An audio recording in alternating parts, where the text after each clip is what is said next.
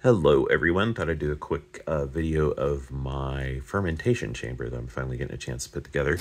This is a 13 cubic foot Frigidaire upright freezer. You can do this any number of ways. You can get a chest freezer, probably a lot cheaper. I decided to go with an upright freezer because Home Depot happened to have a deal on it back in December. A lot more pricey, you can find on Craigslist or whatever, but it seemed like it would work well for my needs. Mostly because I tend to have multiple batches going at once. I'll talk about that in a second, but basically I want something with quite a bit of flexibility. And this was still a lot cheaper. The other thing I was looking at getting was the wrapped fermentation chamber, which is about $1,200, and this was about half the cost of that. But you can do it much cheaper. You can probably find freer, $50 chest freezers on Craigslist or whatever. But this is the route I went. And so this is going to live in my garage. My wife was kind enough to give me a corner of the garage for this. So how I set up the inside, go over this. So in the back, for airflow purpose, I got two AC Infinity computer fans, mounted those with Velcro, little Velcro dots basically that attach to each of the feet back there. Use some command strip hooks, or I don't know what you call them, cable ties, essentially on the top to run the cables, and then use the command strip. I used a lot of command strip stuff for this to mount the fan control there, which just turns it off, low, medium, or high. I also, just for monitoring purposes, I'm a data geek, put a Inkbird Wi-Fi temperature humidity monitor, mounted that to the wall there with a command strip as well. That thing hanging down there is just the Inkbird probe. I'll talk about that in a second. And then in the bottom, I could have hung this too, but in the bottom for humidity control, got an EvaDry. I think that's a 500 dehumidifier. And the nice thing about that is it doesn't need power. And basically you just stick that in there, and when the light comes on, means that the beads on the inside that absorb the humidity need to be refreshed. So then you can take it out and you plug it in for overnight, and you put it back in there, and that way it'll keep the humidity down. It got it down to, I think, 40-ish%, which is pretty decent. Between that and the airflow, I don't think I'm going to have any mold problems. And then obviously the freezer provides the coolant, which will be needed for to keep the fermentation chamber temperature down as needed. And then for the heat source, I mounted a 48-inch by 20-inch Vivo Sun, I guess is how you say it, heat mat that's used for growing seeds and that sort of thing. Hung it that way on the door, inside of the door there, with some Velcro at the top and a couple of Velcro strips at the bottom to keep it from swinging around when you open the door. And that does seem to do the trick. I think, I live in Northwest Washington. It's, in the 40s outside, and this part of the garage is not insulated and does not have a mini split like the brewery does.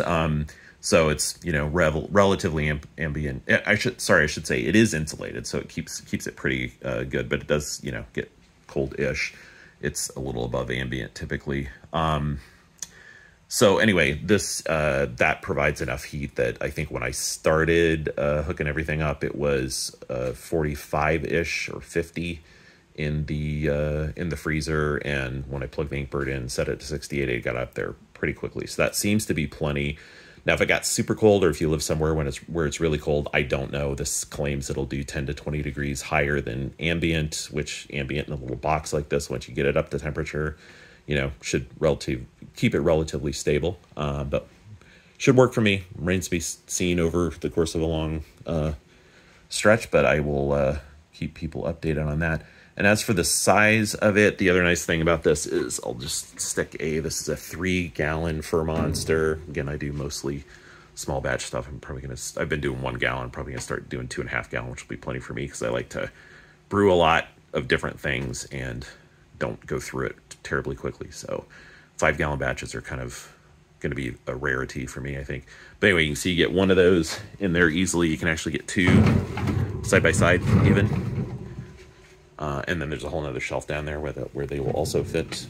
And these shelves are doubled up at the moment. I'm going to lose at least one of them. So I think it's going to be plenty of space. As far as the temperature control itself, again, that's done with this Inkbird probe. I'll swing around to the side here in a second. And basically, you know, there's temperature control and there's temperature control. I can get a thermo well if I'm only doing one batch and get it really precise for that particular batch to control as much as possible the temperature of the actual thing that's fermenting versus just the ambient temperature in the chamber. If I have a couple of batches going, I'll probably, you know, put a water bottle or something in there and tape it to the side to get some semblance of temperature control. It'll be less accurate per individual batches, but you know, that's the way I brew, and it's better than nothing for sure. So I did not drill any holes in this thing yet. I may do that for a little bit of refinement, but for now I'm kind of running all the cables up around the corner there. That does leave a little bit of a gap in the door insulation in the corner, but it's not too bad. I don't think it'll be problematic. I need to refine that a little bit. But as far as how it's actually controlled, it's an Inkbird Wi-Fi enabled temperature controller.